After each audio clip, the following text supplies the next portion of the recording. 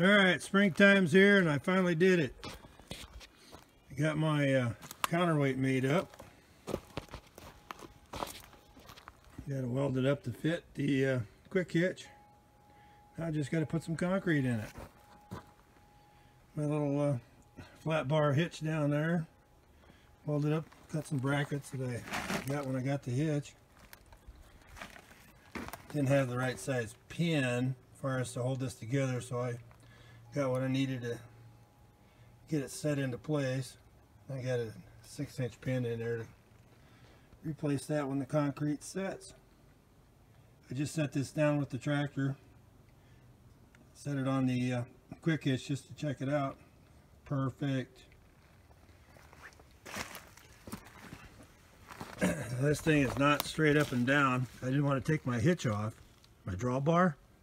So when I set this down, I'll have to set it on some blocks so that's straight up and down.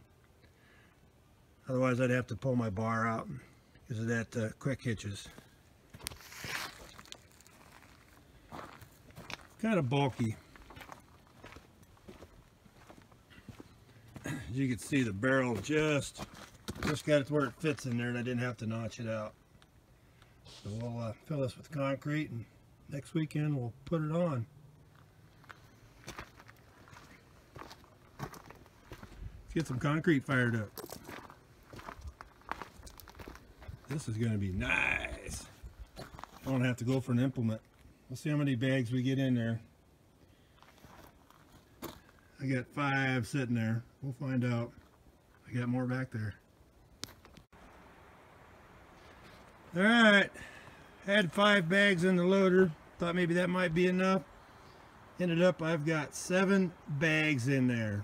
And that's literally where 7 bags, or excuse me, 8 bags. 8 bags. That's where 8 bags came to. What is that, 8 times 9? That's 720 pounds. I was thinking I was only going to have about 500 pounds, but there we go. I should be able to lift about anything with that loader up to the max capacity now. I'll have that for a bigger tractor if I even need to get one. Right on. It's my second tractor implement I've ever made. I said if you could see that right there, you see how it's leaning back. I'll have to put it on a block in the back there to make it straight so I could hook right up to it. That way I can clear my drawbar because it'll be at an angle. Love it.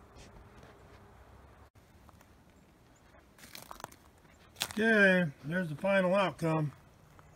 720 pounds.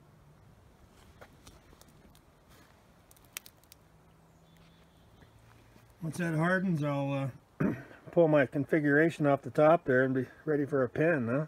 Right on. That ought to hold the ass end of the tractor down, I'd say.